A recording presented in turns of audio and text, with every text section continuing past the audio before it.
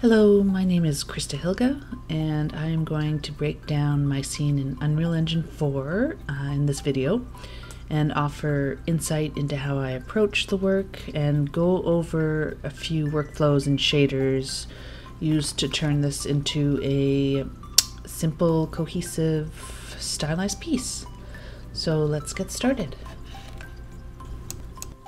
To begin with, the original concept art was done by Ekaterina Boguslivskaya, and I chose this piece in all honesty because I was really digging the theme of isolation as it relates to kind of what's going on in the world right now. And what I really liked about it was how essentially the colors, obviously the layout, but the orange in the grass, the fact you can kind of sense that it's fall or this is an island somewhere up north, perhaps in Scandinavia, and I just kind of wanted to bring that to life in 3D.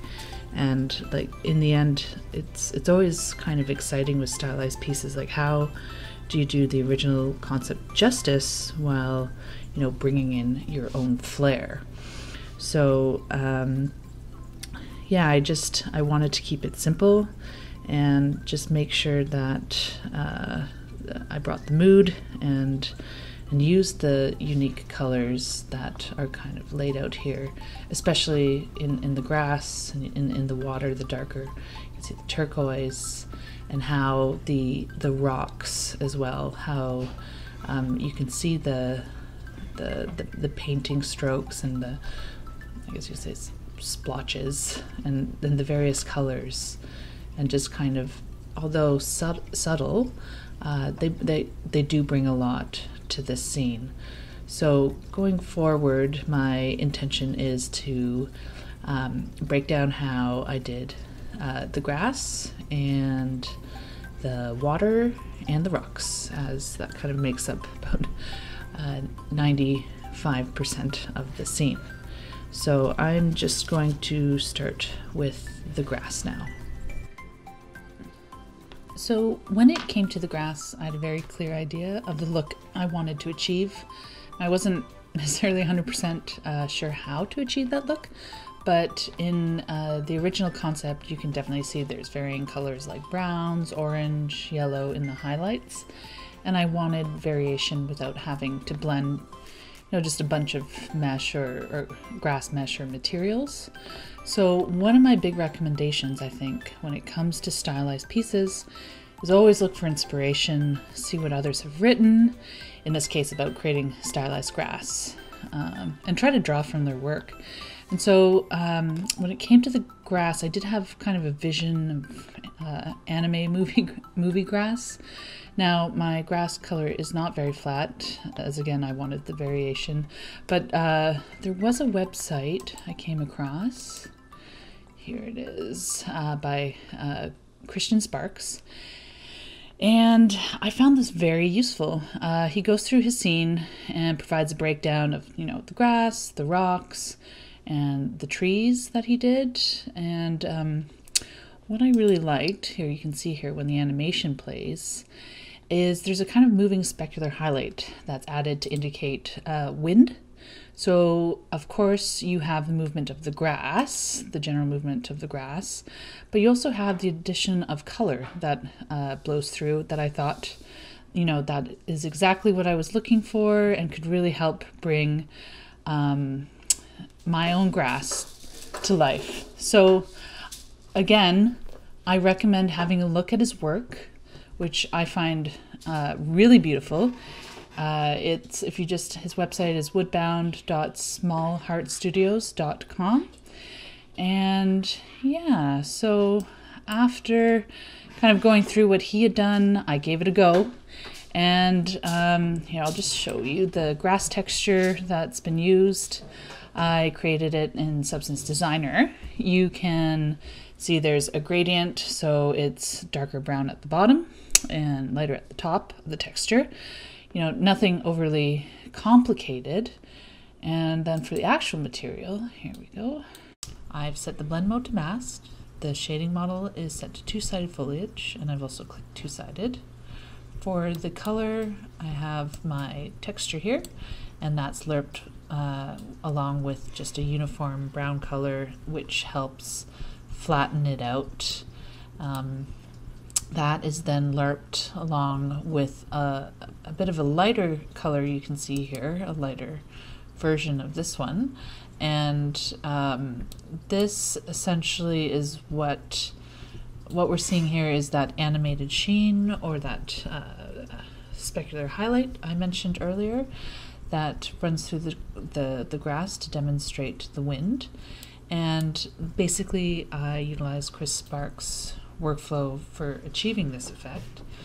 And in order to do so, what you need to do is you take a value, you add it to a multiply node along with a time node, which is then inputted into an add node. You then take an absolute world position, and then you input it into a breakout float 3 components node, which breaks out the RGB channels. The red channel is then inputted into 1-, which is input into an add node. As you can see here, they are input into make float 3 node, which is then used for the world position.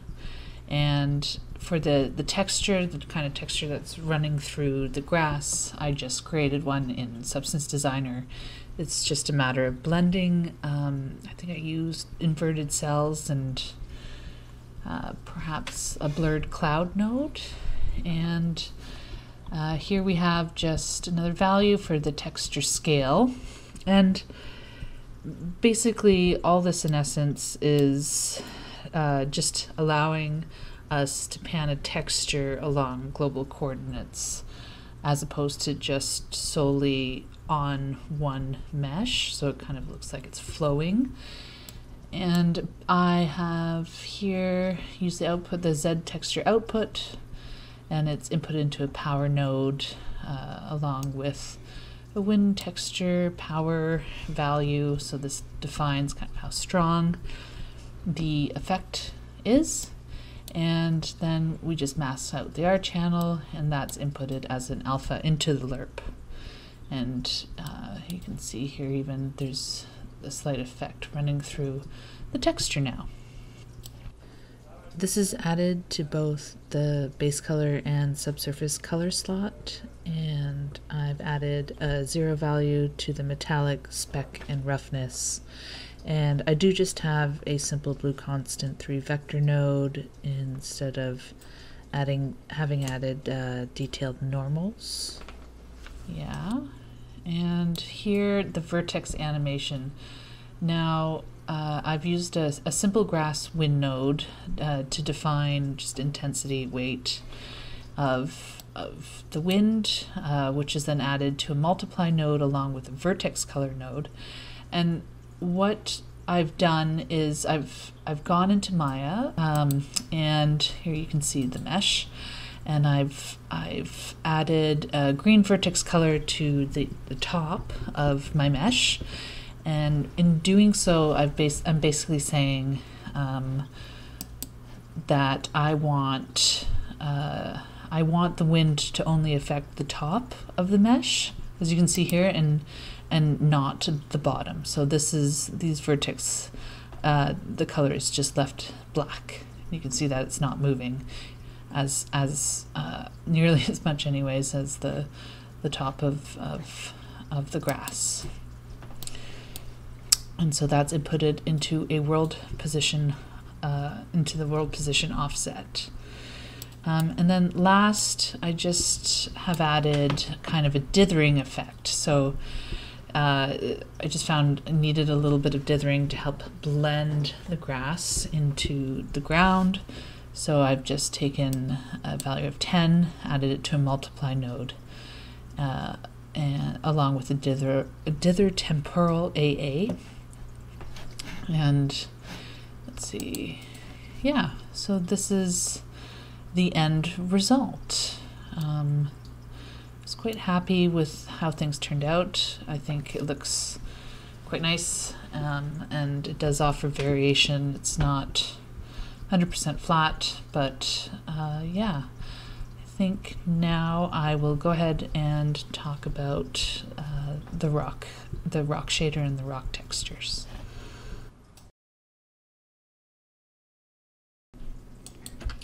When it came to the rocks in the scene, it was a bit of trial and error, I would say. I wasn't 100% sure what I wanted. Now, to touch again on the original piece, you can see that the rocks are quite smooth without too much detail. So I didn't want too much normal detail or for them to look too realistic.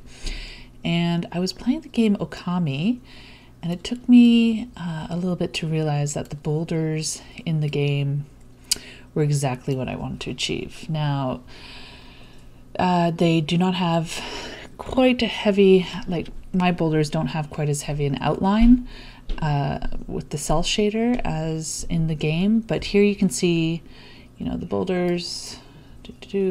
These are just screenshots that I found online, but you can see there's, you know, variation in the texture, and there's different colors, and it looks painted. Now, the style really lends itself well to the overall game experience, which focuses on fighting by painting actions, kind of a neat concept. Anyways, I thought, okay, well, let's bring that to my scene and see what happens. And so I'll just take you through the material. Here we go. So for all of the rocks, I created 3 unique textures, of which the large rock shared texture UV space, the medium rock shared a texture, and the small rock shared a texture. I created the textures in Substance Painter, and in addition to painting the main base color, I used generators and grunge maps just to get the details, but again, didn't want too much, as I felt I wanted to avoid it looking too realistic. I did still, however, want a little bit of variation, very much like Okami. I'll just take you through this. So now I created a tiling texture as well that I didn't end up using much of. It's very subtle. You can see some of the outlines here, and I've set up my material to at least be able to utilize some of the information from the tiling texture. So for instance, here we have the normal intensity of the tiling texture, and I'll just show you how it's set up to scale. Apply.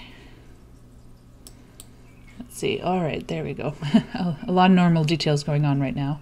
And the way the material is set up is that if you want to scale something, here we go. You can see here it scales. Oh goodness. There we go. It scales according to the size of the actual object, which can be pretty handy, you know, when you're duplicating and putting rocks around the scene. So back to the material. Here is my unique rock texture that I added to a multiply node along with a brightness strength parameter. And that is then added to a lerp node. And as mentioned, that was lerped with the tiling textures. Again, I just use a smidge of the tiling color and normal information. But if you want to be able to set this up yourself, you just take an object radius node that you connect to a multiply node.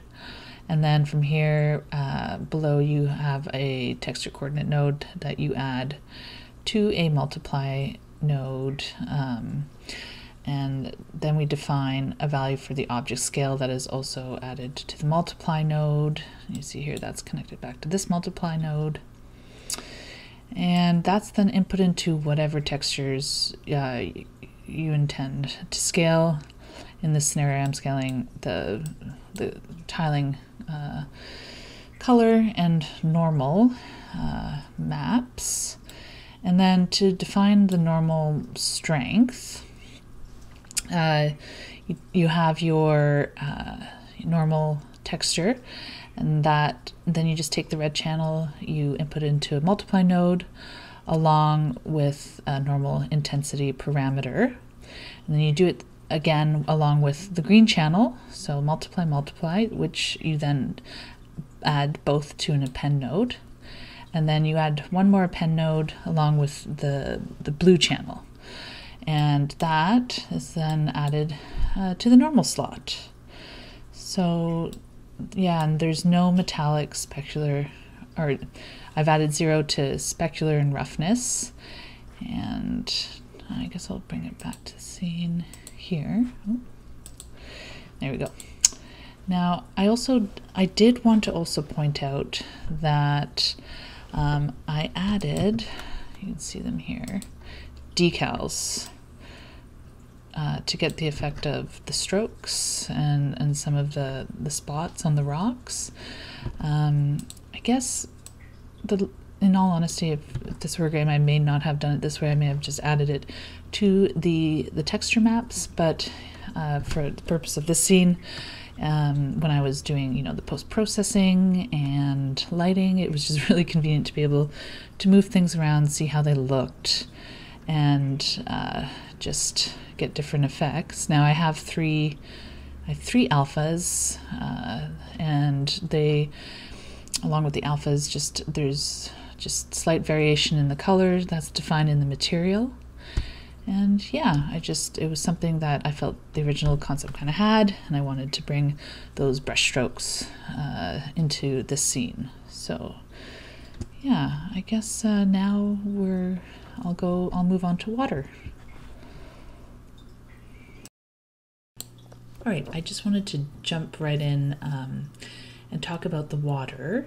Now, I keep going back to the original concept because when I was deciding, when I was determining the look of the water, I took away that I wanted to have the foam as seen here. In addition to the color of the water, I also wanted just a basic mass similar to this, so that you don't have an entire ocean. That way it kind of resembles more of a diorama piece. And here we have the water. Now, it's incredibly easy to get lost in creating water and the details and the physics and Gerstner waves and so on.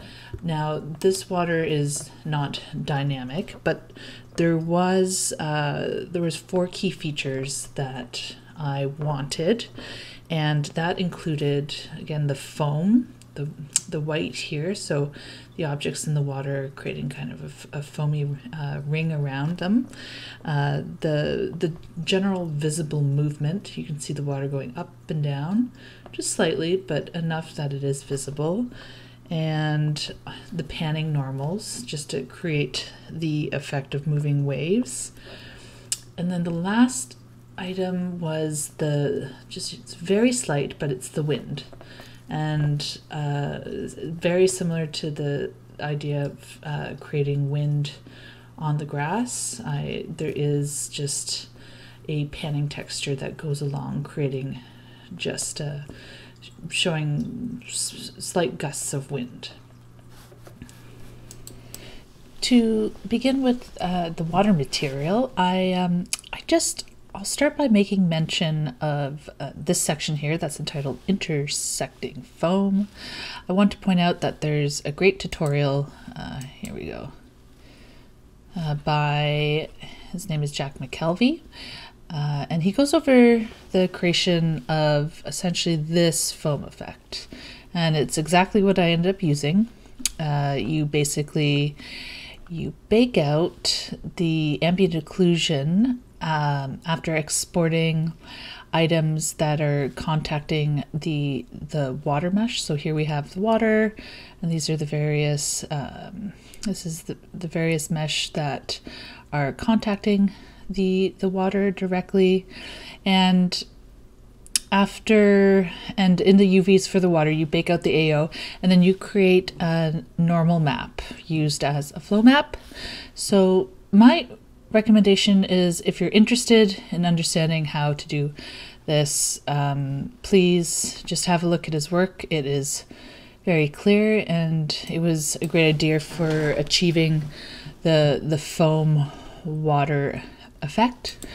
So I won't go over this in detail, but just to give a quick breakdown, it's essentially a matter of using the normal map that was created from baking out the intersecting objects on the water plane and adding that to normal panning textures, which are that information is then lerped together.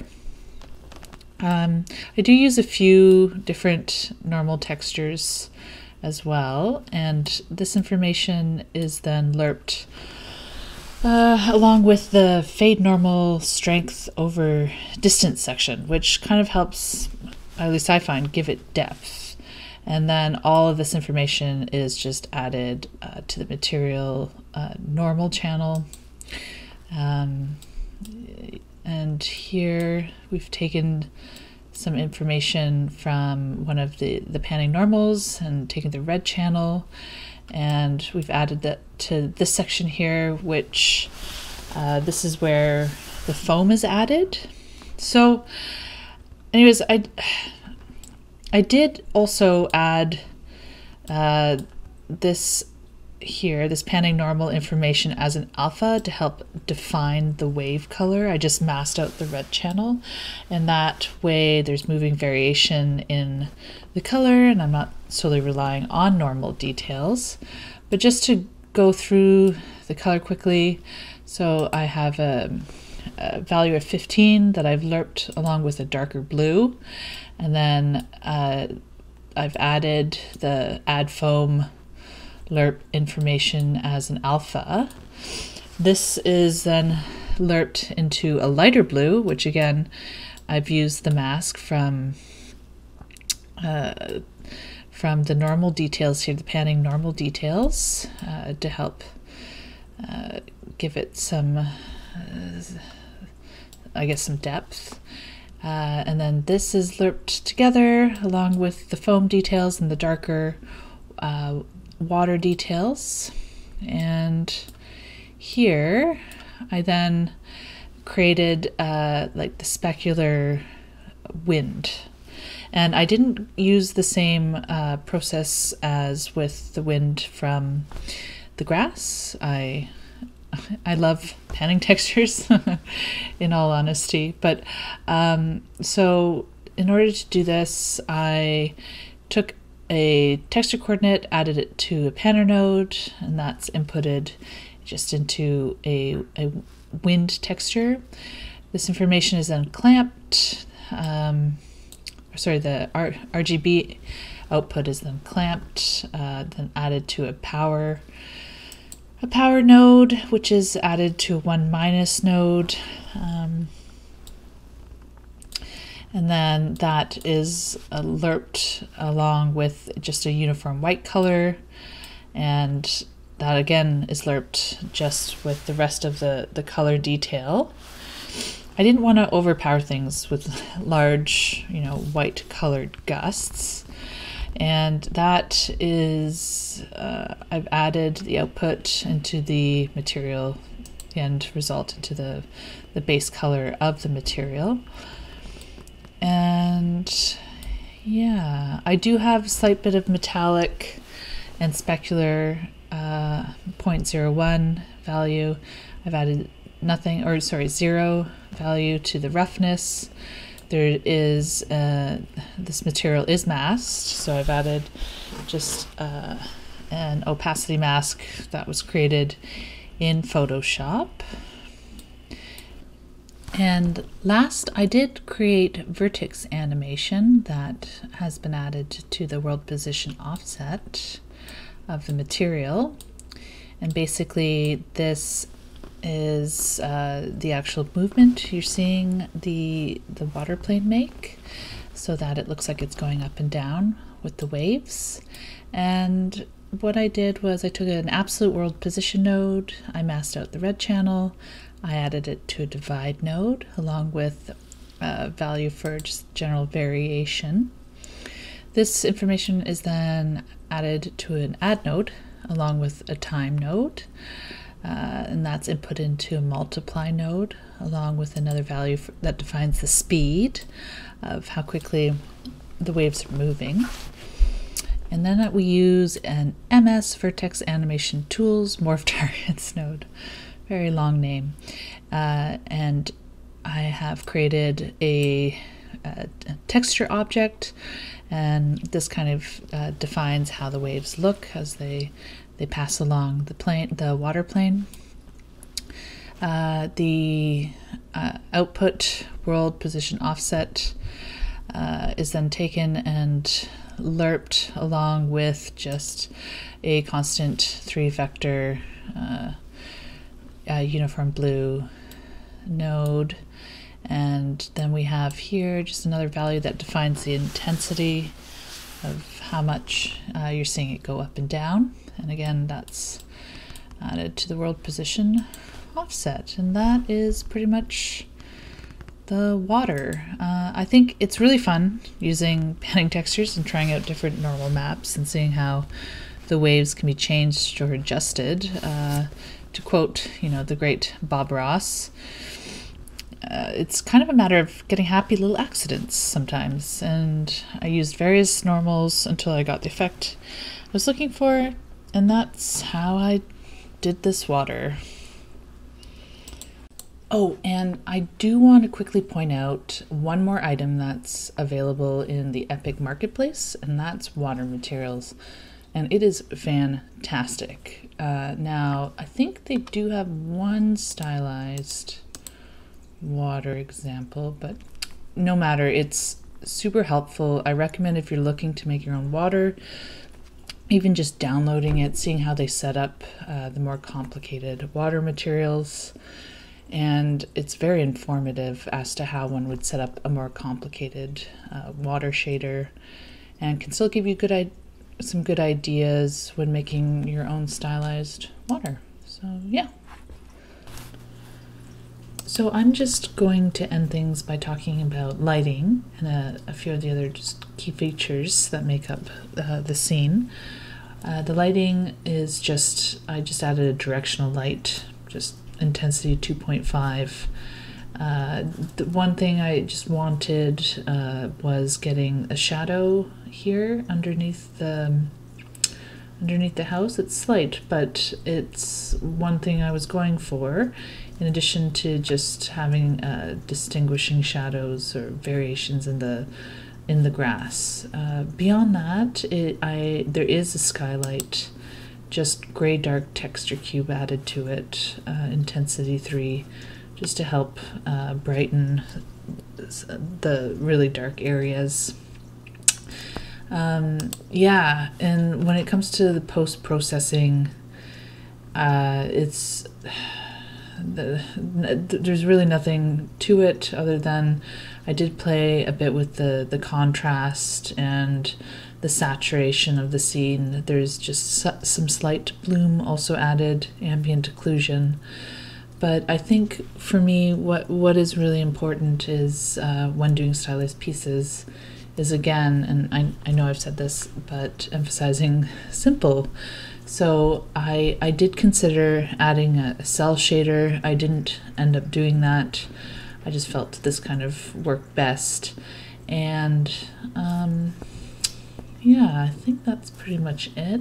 Oh, yeah, I did end up importing the animations of the boat and the boy here. Yeah, so those are just animated in Maya, and it was just kind of a quick and easy way to bring in the animations. So you can see that actually the rope itself as well is moving slightly along with the boat.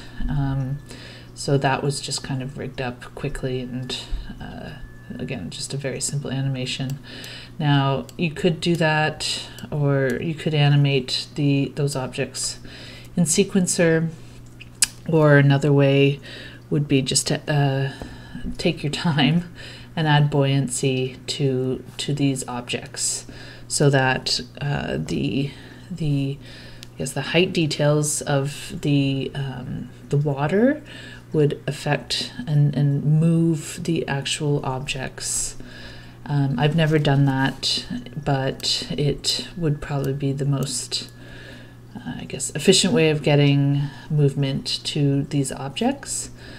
But for what I was going for, I just imported those animations.